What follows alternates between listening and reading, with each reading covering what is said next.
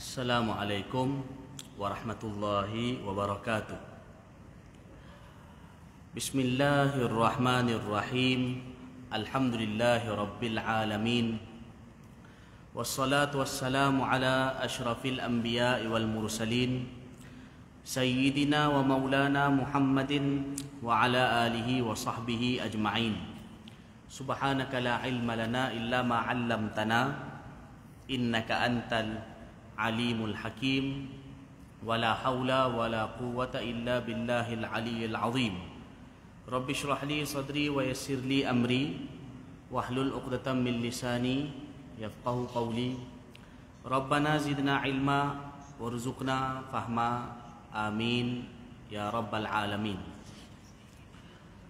Alhamdulillah, tuan-tuan dan puan-puan yang dirahmati Allah Ta'ala, syukur kepada Allah Ta'ala pada waktu petang ni, selepas tadi kita tunaikan solat fardu zuhur berjemaah, kemudian kita duduk dalam majlis membaca sirah Nabi Muhammad sallallahu alaihi wasallam daripada kitab Nurul Yaqin yang dikarang oleh Asy-Syeikh Muhammad Al-Khudhari Bek rahimahullahu taala, ulama Mesir. Kitab ini antara kitab yang juga dipelajari di institusi pengajian, pondok, madrasah juga belajar kitab ini. Antara kitab sirah yang menjadi rujukan di dalam pengajian sirah Nabi sallallahu alaihi wasallam. Tuan-tuan dan puan-puan dirahmati Allah, para ulama menyebutkan ini antara kalam Al-Imam Sufyan bin Uyainah rahimahullahu taala. Beliau menyebutkan bahawa inda dzikris salihin tanzilur rahmah. Apabila dibicarakan tentang orang soleh, maka akan turun rahmat bercucuran di dalam majlis tersebut. Bicara tentang orang soleh, sebut tentang orang soleh, maka itu antara sebab turun rahmat kepada kita, kepada peserta majlis. Jadi kita dalam majlis pada waktu petang ni, kita duduk baca sirah Nabi sallallahu alaihi wasallam, maka kita membicarakan, menyebutkan, menceritakan tentang baginda sallallahu alaihi wasallam, junjungan besar kita Nabi Muhammad sallallahu alaihi wasallam, maka itu tersebab rahmat daripada Allah Taala. Maka kita duduk dengan perasaan tersebut, dengan perasaan istisyar perasaan tersebut, mudah-mudahan kita mendapat rahmat daripada Allah Taala dengan berkat menyebut, mendengar, menceritakan dan menghayati sirah Rasulullah sallallahu alaihi wasallam. Baik. Kita sambung pengajian kitab Nurul Yaqin ni. Pada 2 minggu lalu, pengajian 2 minggu sekali, kalau Rabu lah tengah hari, kalau malam pengajian lain. Tapi pada 2 minggu lalu, tajuknya kita baca tentang siratuhu sallallahu alaihi wasallam fi qaumi qabla al-bi'tsah. Makna bagaimanakah perjalanan hidup baginda sebelum baginda diutuskan. Perjalanan hidup baginda di kalangan kaum baginda sebelum baginda sallallahu alaihi wasallam diutuskan. Makna bagaimanakah sirah baginda atau makna perjalanan hidup baginda bersama dengan kaum Quraisy sebelum baginda sallallahu alaihi wasallam diutuskan menjadi Rasul, iaitu sebelum baginda disampaikan wahyu. Kita dah baca sebahagian 2 minggu lalu, kemudian kita baca lagi sambungan tentang bagaimanakah pandangan orang-orang Quraisy dan bagaimanakah mereka ceritakan tentang Nabi sallallahu alaihi wasallam sebelum baginda diutuskan menjadi Rasul. Baik. Herkulis apabila dan pernah Herakal, Maharaja Rom, bertanya kepada Abu Sufyan. Dia bertanya, adakah kamu pernah menuduh Muhammad itu berdusta sebelum dia menyampaikan dakwahnya? Abu Sufyan memberikan jawapan tidak. Maka Herkulis pun berkata, sesungguhnya dia, kalaulah dia menipu kepada manusia, menipu terhadap manusia, maka dia juga boleh menipu kepada Allah Ta'ala. Makna kalaulah, dan perkara ini disebutkan di dalam permulaan Sahih Bukhari. Dalam Sahih Bukhari disebutkan kisah ini.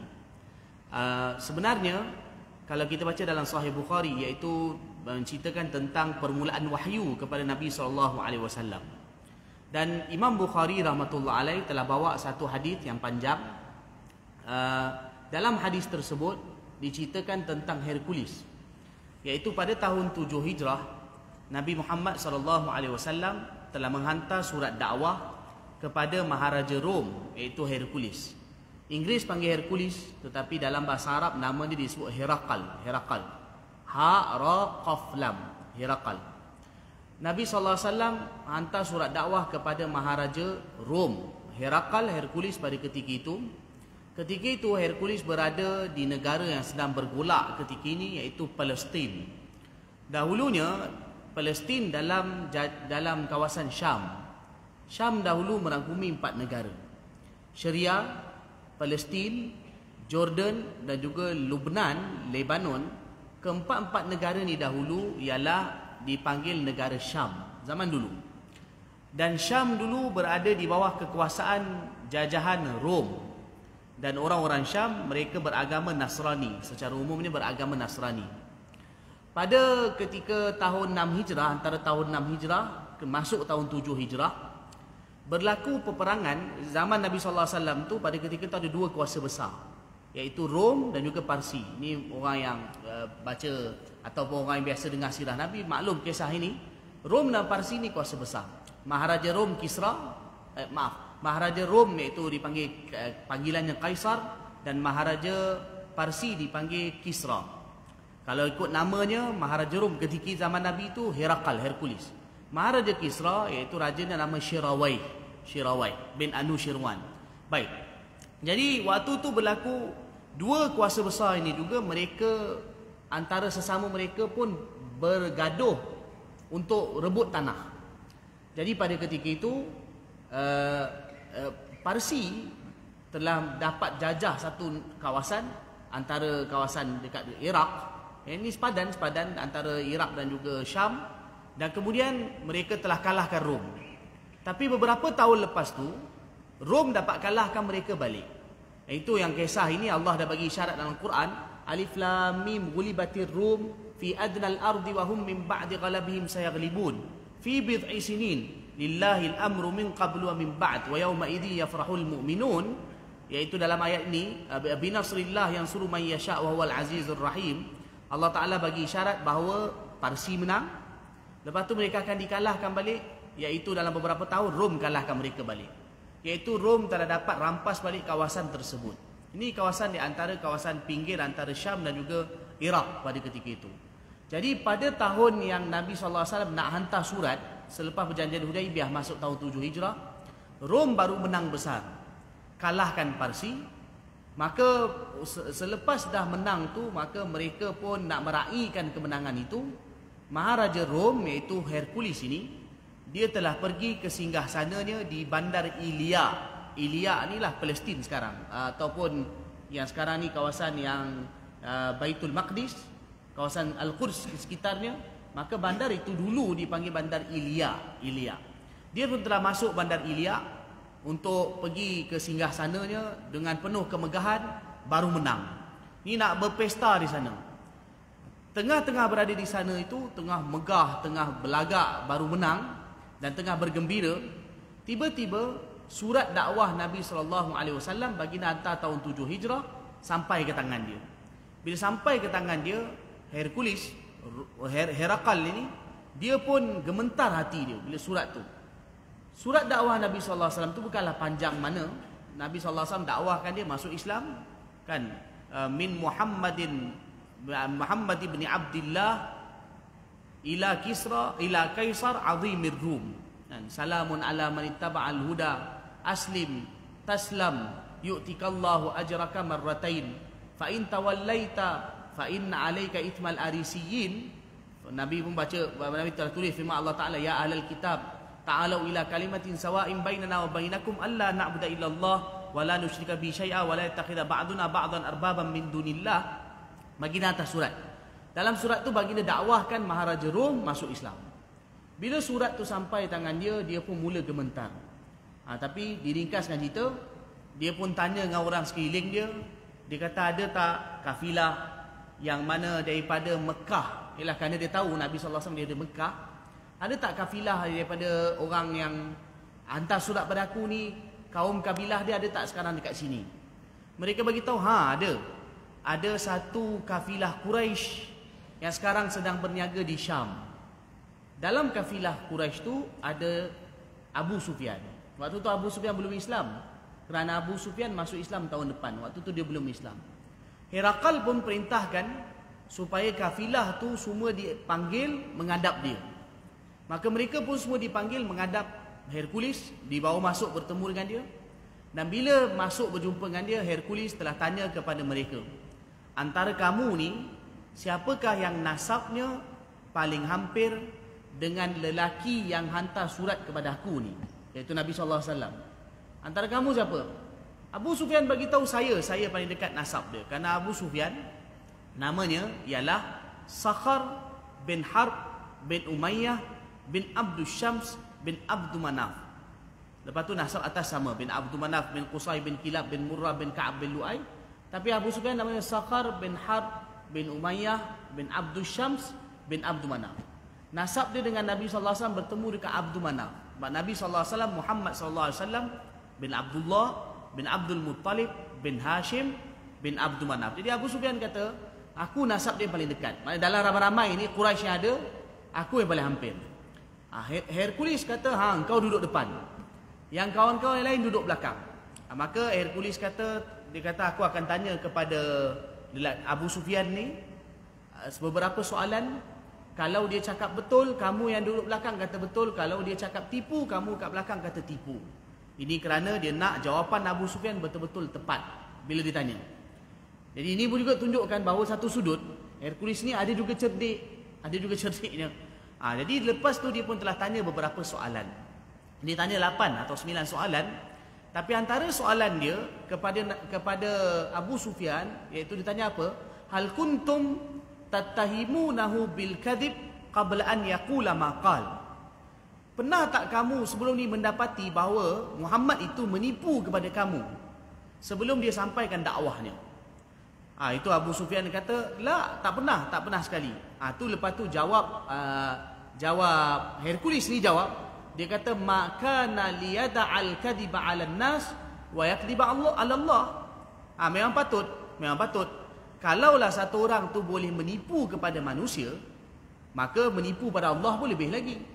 Tapi bermakna Nabi tak pernah buat. Ialah maknanya kenapa ditanya pasal soalan tipu, cakap bohong, iaitu nak bagi tahu bahawa Nabi sewajarnya tak pernah menipu. Kalau dekat manusia pun boleh tipu, pada tentang Allah lagilah boleh menipu, kata sampai wahyu. Tapi memang Abu Sufyan kata bahawa Nabi SAW tak pernah sekalipun sabit menipu sebelum jadi Nabi lagi, daripada budak lagi tak pernah sabit demikian. Memang Hercules kata memang sepatutnya begitu. Sebab kalau orang menipu kat orang, maka dengan Allah Ta'ala lagilah dia tak boleh percaya. Maksudnya kalaulah dia boleh tipu pada manusia, maka bagaimana dia nak sampaikan khabar daripada Allah Ta'ala. Jadi memang tak pernah Nabi SAW ni. Dia sebenarnya waktu tu Abu Sufyan telah tanya 8 soalan. Hercules telah tanya 8 soalan.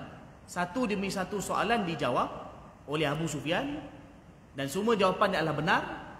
Lepas tu, lepas dah berlaku sesi soal jawab tu, akhirnya Hercules ni telah kata kepada Abu Sufyan, dia kata, aku memang tahu bahawa Nabi itu akan datang. Aku memang yakin dia datang, sebab kerana dia ahli kitab, dia tahu akan datang nanti Nabi akhir zaman. Tapi aku tak sangka dia datang waktu ni.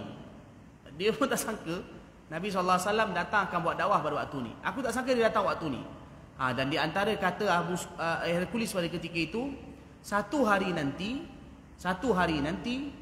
dia akan memiliki tempat yang sekarang kaki aku berpijak ini pun, dia akan miliki tempat ini.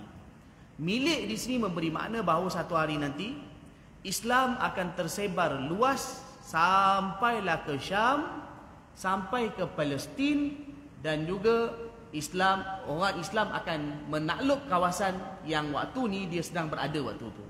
Sebab kerana sebelum tu orang Arab tak pernah sangka bahawa mereka boleh kalahkan Rom.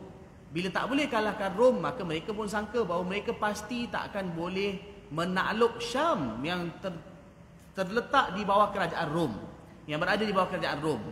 Tapi Nabi SAW bila baginda menjalankan dakwah, sebarkan Islam, Hercules ni kata, bersaksi bahawa satu hari nanti Nabi yang bawa Islam ini, agama yang dia bawa akan sampai ke tempat aku ini, sehingga kan Rom pun akan tumbang dan akan ditakluk oleh orang Islam, iaitu oleh Nabi SAW. Tapi bila perkara itu berlaku? Perkara itu berlaku lepas Nabi SAW wafat. Tapi Hercules cakap awal lah. Hercules cakap tu tahun 7 Hijrah.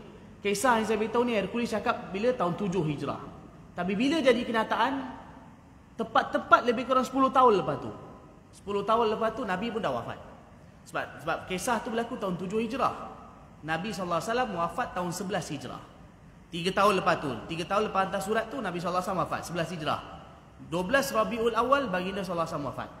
Selepas tu siapa naik jadi khalifah? Sayyidina Abu Bakar radhiyallahu anhu naik jadi khalifah. 2 tahun beberapa bulan Sayyidina Abu Bakar radhiyallahu anhu naik jadi khalifah. Lepas tu siapa naik jadi khalifah? Sayyidina Umar radhiyallahu anhu jadi khalifah.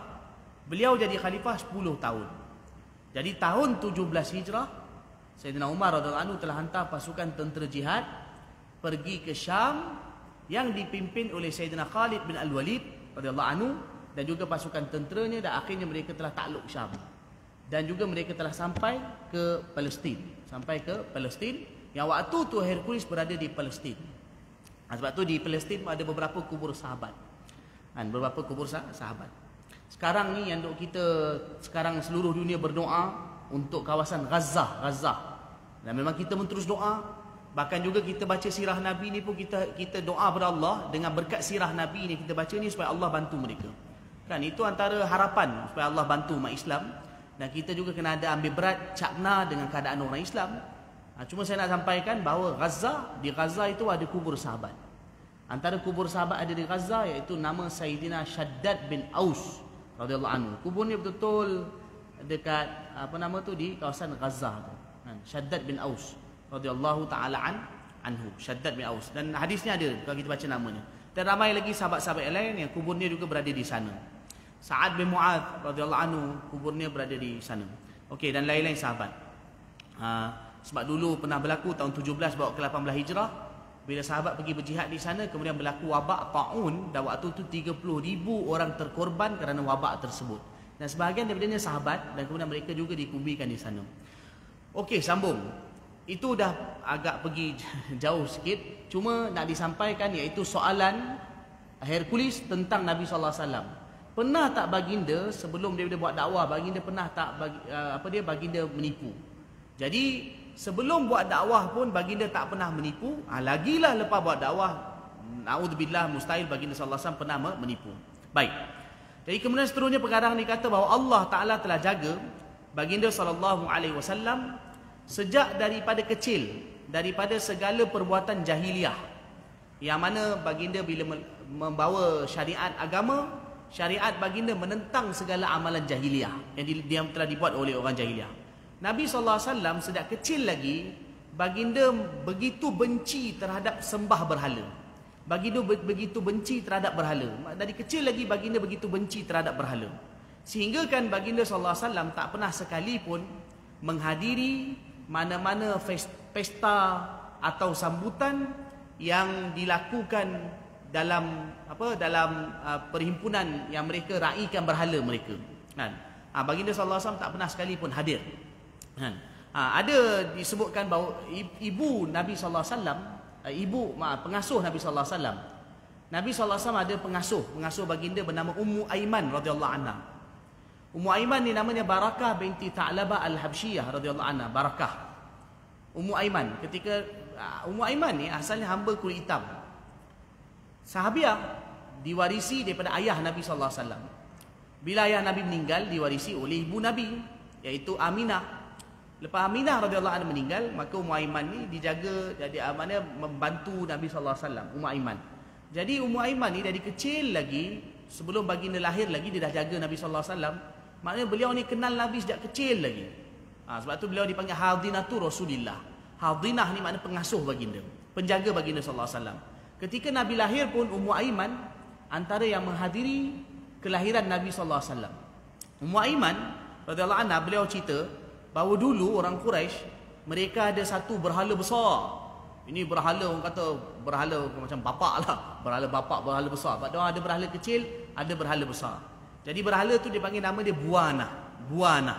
Berhala orang Quraisy dulu lah. Orang Quraisy dulu sering datang buat pesta. Kadang dalam tempoh setahun sekali mereka akan buat pesta besar-besaran. Daripada pagi sampai ke malam duduk kat berhala tu. Mana buat pesta? Kan? Jadi Abu Talib juga bila pesta tu dibuat, maka dia akan datang. Hadir sekali lah dengan dekat berhala Buana.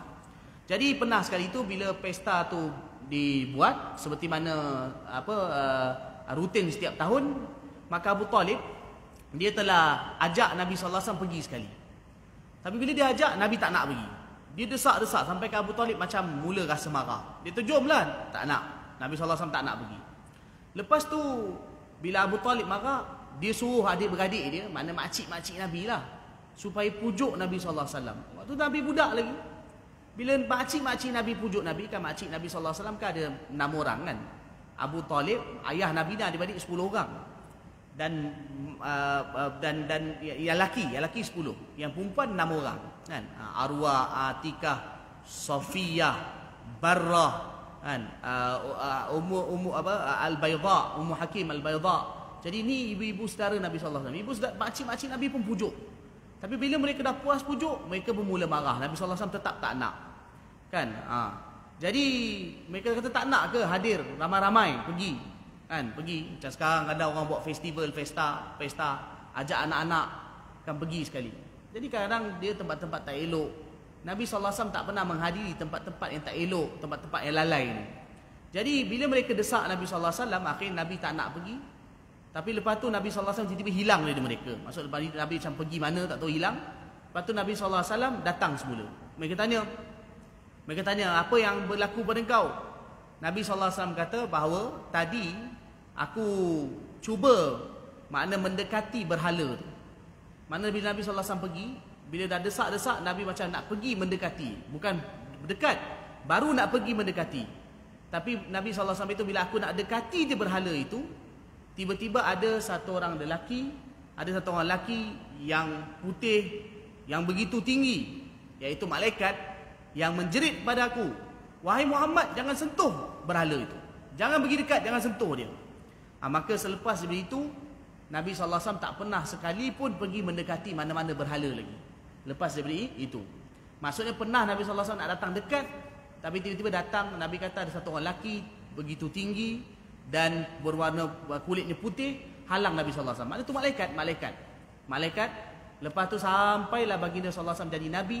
Nabi SAW tak pernah lagi mendekati mana-mana berhala. Berhala itulah berhala yang apa? Yang dimaksudkan ketika itu berhala Buana itu. Baik, sambung.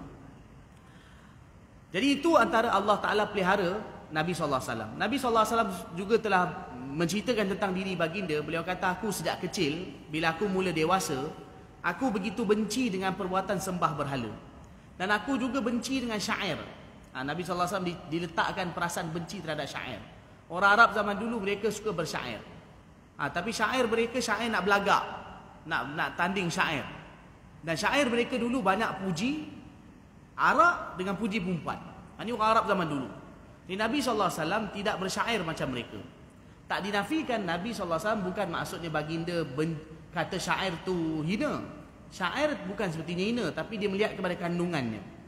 Kan, kalau kandungan tak baik, maka syair itu tak baik. Jadi orang Arab jahiliah zaman dulu biasa bersyair, syair tak baik. Jadi syair kalau baik tak ada masalah. Kan, bahkan juga kalau syair yang dikarang puji Nabi tak ada masalah. Tapi ni syair-syair yang kotor, cerita pasal perempuan, cerita pasal arak. Dan orang Arab jahiliah zaman dulu syair mereka banyak cerita. Kalau kita baca syair jahiliah dulu, dia cerita dua. Kan macam lagu sekarang juga. Tak ada lain. Cerita perempuan, cerita tahap benda, cinta-cinta mengarut.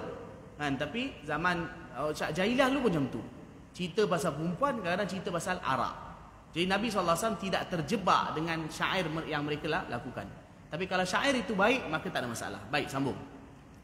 Nabi SAW juga bercerita bahawa baginda sejak daripada kecil, baginda kata apa yang orang jahiliah buat, Nabi SAW tak pernah lakukan. Nabi kata itu pun pernah 2 kali saja Nabi SAW nak pergi. Maknanya orang jahiliah zaman dulu kadang-kadang mereka ada buat pesta. Macam kita kata kelab pesta. Maknanya mereka akan buat berfoya-foya dan juga buat majlis lalai. Nabi SAW ketika kecil, baginda pernah nak pergi. Tapi tak pergi lagi, baru nak pergi. Tapi bila sebelum sampai, waktu tu baginda budak lagi, mungkin umur 6 atau 7 tahun atau 8 tahun. Tapi sebelum sampai, dalam beberapa hadis tadi juga disebutkan, sebelum sampai lagi, Allah Ta'ala telah tidurkan Nabi SAW. Jadi perkara ni berlaku 2 kali. Sekali tu nak pergi, baru nak sampai, Allah tidurkan Nabi SAW. Jadi baginda tak pergi. Bila baginda nak pergi tu malam. Tengok-tengok baginda sedar esok pagi. Itu kali pertama. Kali kedua juga berlaku lebih kurang sama. Nabi nak pergi waktu malam, tapi belum sampai lagi baginda mengantuk, tertidur, makna tertidur jauh. Lepas tu bila sedar esok pagi. Lepas tu Nabi SAW tak pernah lagi pun mendekati atau menghadiri mana-mana majlis lalai yang dianjurkan oleh orang-orang jahiliah pada zaman dulu. Baik. Itu adalah sebab zaman dulu kadang-kadang mereka juga buat majlis, kadang-kadang macam majlis kahwin. Majlis kahwin juga mereka dipenuhi dengan, maksudnya ada minum arak dan juga kadang dengan muzik-muzik yang mana yang tak dibenarkan. Jadi Nabi SAW tak pernah menghadiri majlis macam tu. Bila baginda pernah nak hadir ketika budak, Allah pelihara Nabi, Allah tidurkan Nabi SAW, maka baginda tak pernah hadir. Itu pun pernah berlaku 2 kali je. Waktu tu Nabi tengah menggembala kambing dengan kawan baginda. Baginda cakap dengan kawan baginda, waktu tu kawan budak, Nabi cakap, kau tolong jaga kambing dia, aku pergi.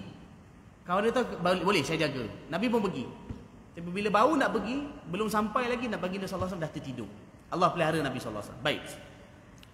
Seterusnya, dalam kitab ni juga sebutkan, ni sikit lagi kita baca, bahawa Nabi SAW tak pernah sebelum daripada Nabi SAW diutuskan menjadi Rasul, baginda tak pernah makan sembelihan yang disembelih untuk berhala.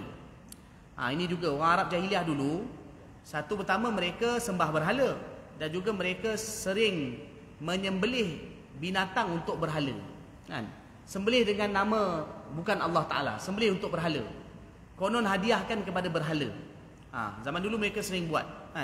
Waja'alu, dalam Quran Allah cerita, waja'alu lillahi mimma dhara'a minal harthi wal an'ami nasiban. Faqalu hadha lillahi biza'mihim wa hadha li syuraka'ina. Fama kana li syuraka'im fala yasilu ila Allah wa ma kana lillahi fa yasilu ila syuraka'im. Sa'a ma yahkumun. Wa kadzalika zayyana likatirin minal musyrikin qatl. Itu dah masuk ayat lain. Tapi cuma ayat tu Allah beritahu mereka dulu sering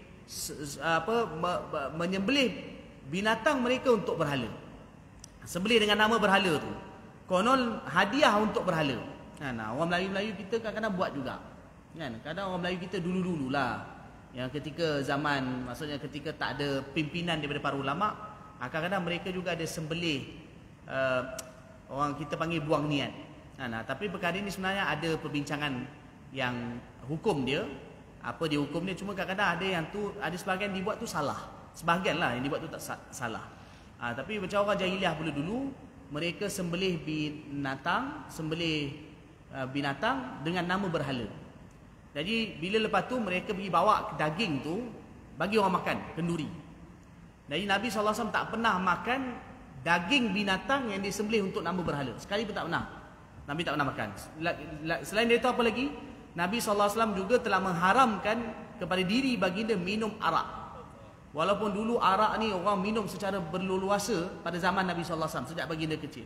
Sebahagian sahabat juga memang ketika daripada dulu sebelum masuk Islam pun sering minum arak. Yalah sebelum Islam. Tapi lepas Islam mereka tak minum lagi dah. Lepas dah diharamkan arak. Tapi Nabi SAW tak pernah sekali pun sejak kecil makna minum arak. Bahkan baginda haramkan sejak kecil untuk minum arak diri baginda. Jadi kesemua sifat-sifat yang baik ini, tuan-tuan dan puan yang dirahmati Allah, Allah Ta'ala telah hiaskan kepada diri para Nabi. Sifat baik Allah telah hiaskan kepada diri para Nabi. Supaya apa dia? Supaya bila mereka nak terima wahyu Allah Ta'ala, mereka mempunyai kepersediaan yang penuh untuk terima wahyu. Jadi para Nabi, mereka ialah maksum daripada maksiat-maksiat, kotoran-kotoran sebelum daripada nubuah dan selepas nubuah. Ini antara itikat Ahlussunnah wal Jamaah. Tuan-tuan dan puan dirahmati Allah, antara itikat Ahlussunnah wal Jamaah, ini antara akhir sebelum kita tutup majlis, ialah kita kena itikat pegangan yang maksudnya yang rajih dalam pandangan Ahlussunnah wal Jamaah, para anbiya ialah maksum sebelum jadi nabi dan lepas jadi nabi. Sebelum jadi nabi pun maksum, maknanya tak pernah melakukan maksiat. Lepas jadi Nabi, lagilah maksum. Tak pernah melakukan apa-apa maksiat. Maksum mana Allah pelihara mereka daripada melakukan maksiat. Jadi diterangkan di dalam kitab ni, kenapa sebelum nubuah lagi pun mereka dah maksum. Allah pelihara mereka daripada maksiat dan kotoran-kotoran kelakuan syirik dan seumpamanya. Kenapa Allah pelihara? Supaya mereka berkelayakan untuk menerima urusan yang begitu agung yang akan Allah serahkan kepada mereka. Urusan nubuah lah, jadi Nabi dan Rasul, risalah. Jadi kan itu sebelum daripada terima risalah, Allah dah jaga mereka. Sebelum terima risalah kenabian dan juga wahyu, Allah jaga mereka. Kemudian kenapa lepas nubuah Allah tak jadikan mereka maksum? Kerana selepas jadi nubuah mereka akan jadi ikutan. Jadi sebelum nubuah Allah pelihara maksum sebab nanti mereka nak terima taklif atau tanggungan daripada Allah Ta'ala, wahyu. Sebab tu Allah pelihara. Lepas nubuah kenapa Allah pelihara? Ialah kerana supaya mereka nak jadi ikutan. Kalau mereka pun terjebak dengan perkara yang salah, maka bagaimana mereka nak jadi ikutan? Jadi semoga Allah Ta'ala merahmati majlis kita pada pagi ini, pada waktu tengah hari ini, petang ini, dan juga semoga Allah Subhanahu Wa Ta'ala berikan kepada kita kecintaan yang sempurna kepada Nabi Muhammad sallallahu alaihi wasallam, dan Allah beri kepada kita kekuatan untuk mengikuti Nabi Muhammad sallallahu alaihi wasallam. Dan juga kita berdoa kepada Allah Ta'ala dengan bacaan sirah kita ini, kita cerita tentang Nabi sallallahu alaihi wasallam, itu sebab berkat rahmat. Dan kita berdoa kepada Allah Ta'ala supaya Allah Ta'ala membantu saudara kita yang sedang diuji di Gaza, di Palestin dan juga di seluruh dunia, dan Allah berikan kemenangan kepada mereka, dan Allah kembalikan Masjid Al-Aqsa ke tangan orang Islam, dan Allah Ta'ala bantu umat Islam di seluruh dunia. Amin ya rabbal alamin. Wa sallallahu ala sayyidina Muhammad wa ala alihi washabihi wa baraka wasallam. Alhamdulillahi rabbil alamin. Akan datang nanti kita baca tajuk pula, kemuliaan yang Allah berikan kepada baginda sebelum kenabian. Itu tajuk akan datang. Yang ini tajuk ni dah habis. Subhanallah bihamdi, subhanakallahumma wa bihamdika, asyhadu an la ilaha illa anta, astaghfiruka wa atubu ilaik. Subhana rabbika rabbil izzati amma yasifun, wa salamun alal mursalin, walhamdulillahi rabbil alamin.